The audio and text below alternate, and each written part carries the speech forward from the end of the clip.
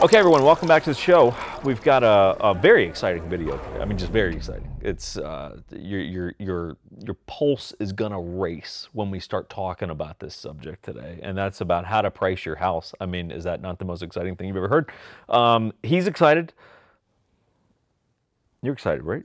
Yeah, he's excited. He's super pumped, everyone. So let's get into this bad boy. So this is a very common thing that people want to know, which is, hey, I'm looking to sell my house. How should I price this thing? Because there's really three ways to go about it. One is to price it low. One is to price it high. The third option is to just price it at what it's actually worth. Now, you might tell from my tone that it's pretty obvious to me which of these is the appropriate route. But let's break it down a little bit and I'll tell you why I'm right.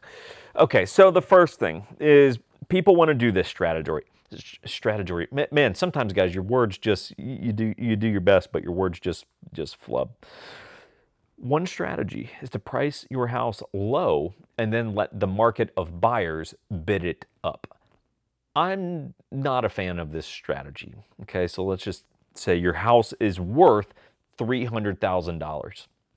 And you go, hey, look, we're going to price it at $280,000, $290,000, and we're going to create a bidding war. Is that a term? That's a hot topic term, right? We're going to create a bidding war, right? People are going to be bidding on this house, and we get 20 offers, and we're going to drive up the price. Okay, well, here's the problem with that. Actually, I'll break down the problem in a minute. Strategy number two is let's price the house high, knowing that we're not going to get that number, but it's still going to settle down to a price that's above what we would have hoped to get of it actually being worth. To me, it sounds like the dumbest strategy in the world, but I'll break down why that's also dumb. The third strategy is pretty straightforward, which is, well, let's do our research and let's figure out what the house is actually worth according to an appraiser, which should be the end of the entire video, according to an appraiser, and let's price it at that. So let's go one by one. What are the problems with these scenarios? So price it low and then sell it high. All right, here's the problem with that. One, there's no guarantee that's actually going to happen. Okay, so you're playing with fire. You say, okay, our house is worth $300, let's price it at $280. Well, what if it doesn't get bid up and then the best offer you get's at $290 and you're like, shit, house is worth $300, but we're only getting offers at $290. Even if the bank says it's worth $300, if a buyer's only willing to pay $290, well, guess what? It's worth $290, right? Because no one's willing to give you more than that. So you I just don't think it's a good strategy. The other thing that could happen is, yeah, they might bid it up. So let's say they bid it up to $320, okay? Just stay with me for a second here. They bid it up to $320. The only thing that matters is those offers that are going above your listing price, the terms of the offers are critical, because if they are not guaranteeing that they can cover the difference between the appraisal price and the offer price, you know, what they are offering on your house, that's what really matters, okay? So I tell our guys all the time. When I say our guys, by the way, 1911 Syndicate, that's my company, and we help out people with, you know, buying, selling real estate, all that kind of good stuff. We'll have it linked below. You can go there and hit us up if you ever need anything. Shameless plug. But so I tell our guys all the time, look, if a house is listed at $300 and because it's a competitive market right now, you want to go up to $320, well, you need to show them that you're serious about the $320, because guess what? Any asshole can say your house is worth $300, but I'll give you $400 for it. These are just words.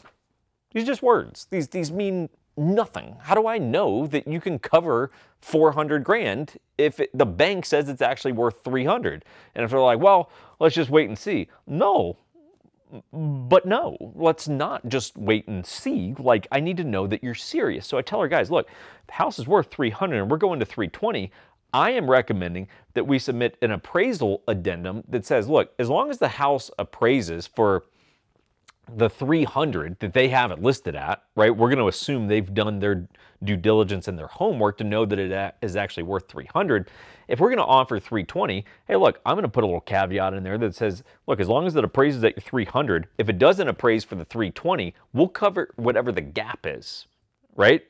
And this is a video we'll probably make later down the road on appraisal addendums, but essentially what you're doing is giving the sellers a guaranteed, like, yeah, you're going to get your 320 out of it, right? Because if it appraises at 310, the bank says we're only going to loan you 310, but we offered 320, cool, you got to cover that $10,000 in cash at closing. I know what I just said was like a quick thing, and I probably lost some people, but it's a different video for a different day, right? The point of this is, look, if you start your house low and you expect it to go high, well, what matters is the offers, how they're written. Are they guaranteeing the price over the listing price that they are offering? I just think it's a dumb strategy. Like, just price the house what it's worth. So the other thing, of course, is, well, let's list it high, knowing that, let's list it at 320, knowing that it's worth 300, because maybe we'll actually get 312 for it, even though it's only worth 300. Again, a giant problem with this is, look, most houses that sit on the market in a seller's market, if they sit on the market for longer than normal, let's say if I see a house in Salt Lake that's been for sale for 2 weeks, I'm like, okay, there's a problem here. Frequently, that problem is you overpriced your house. So no one's paying attention to the house because they know you're overpriced it. So they think you're unrealistic, right? So basically, it's like a suicide, but it's straight kamikaze shit. If you say, hey, look, let's price a $300,000 house at 320, cool. You probably just killed your traffic on your house. And the most important time to have traffic on your house is when it first goes live. That first 10-day window, like, that's the window for us to sell it. If the first 10 days no one's coming because your house is listed too high, you just really put yourself in a pinch. And guess what? Now buyers are looking at your house and they're going, ooh, that one's been around for 2 weeks. That should have sold in 3 days. It's been around for 2 weeks. And guess what? You know what they smell? Blood in the water. And so they're going to come in and they're going to start making some sharky offers. Even if the sharky offer is just what the house is actually worth, why wouldn't you have just priced it what it's actually worth and just go get that number?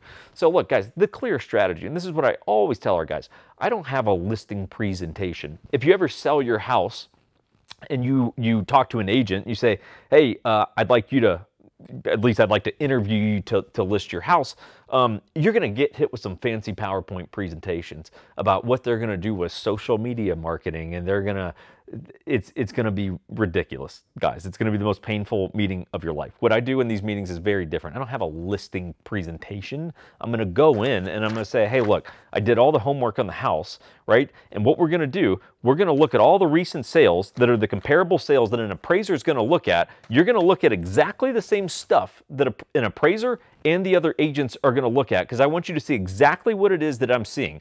So comparable sale number one, your house has 1,700 square foot. This house has 650 square foot. They were built roughly the same year, roughly the same size lot, and this is what it sold for. We're going to price your house based on data that I know an appraiser, or at least overwhelmingly good odds say an appraiser is going to say, yes, that house is worth what you're offering it for. So if we list your $300,000 house at $300,000 and someone wants to make an offer at $310, cool. Like, I'm confident it's going to appraise at $300. If you want to offer $310, cool. You better guarantee that $310, because I don't see it going for $310. So if you want it at $310, cool. Guarantee me that 10 G's over what I listed at. So going a little bit down the rabbit hole, as I like to say on this show, but I think you guys get the point. These notions of let's list it high or let's list it low with the bidding war, it doesn't make sense. It just doesn't. And I know some agents will dispute me on this, and that's fine. We all get to have our opinions on this. I'm not the end-all, be-all of correct information on all things real estate. I'm just telling you the strategy is fundamentally flawed. Like, it just is, okay? So if you're watching this and, hey, over the next whatever time period you're planning to sell your house, make an agent show you what your house is worth, list your house at that price. Relatively straightforward. And you know what? It's a pretty bulletproof strategy where you're probably not going to get screwed out of any money on it. Okay, so that's my 2 cents today, everyone. I can run a little bit hot in videos sometimes. Okay, I've got some Irish blood. I need to do one of those genealogy tests. I feel like I'm like 98% Irish mixed with like 2% like fiery devil Satan or something, because I just run a little bit hot sometimes, right? So, you know, he runs hot, but we both have a chill side as well. So we're both very chill people. but we also run a little bit hot. Okay, so if I run hot in videos, sometimes you just got to understand it's from a place of love, everyone. So we're glad you're here. Subscribe to the channel. Get your pets spayed and neutered. You know, basic stuff, everyone. Do what Bob Barker would want you to do. And if you need real estate help, you can go to 1911syndicate.com. We have a lot of clients from the military, law enforcement, you know, veteran community, things like that. But we help anyone as long as you're a cool person, you know, as long as you're cool and you're, you know, decent human being, we'd love to help you out. So you can go there, and that's that, everyone. I hope everyone has a great weekend, and I hope you're getting some value out of this channel. Cheers.